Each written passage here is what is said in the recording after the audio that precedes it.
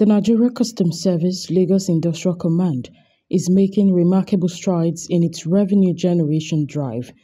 Newly promoted Assistant Comptroller General of Customs, Nsikan Umo, who was before now in charge of the command, highlighted the command's achievements within 7 months. In October, we made it up to 1.923. November, we rose to about 2.5 and above. December, 2.3. So we've been averagely on 2.5, 2.4 since I took over. In fact, the monthly revenue has been increasing progressively. And I think that also advanced the revenue that we have made in the month of April, standing at almost 4.3, which is the highest so far in the Lagos Industrial for more than 2 decades.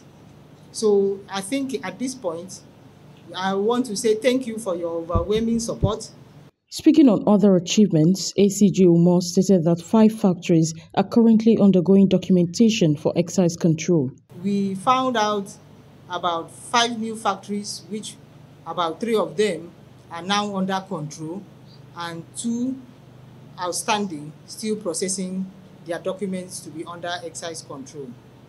However, my normal pledge or advocacy is to emphasize on production for export, knowing the situation in the country, on the commercial policies that affect the manufacturing sector.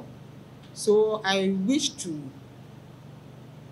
ask that most of you go into producing for export to leverage on the turnover rather than on the marginal profits.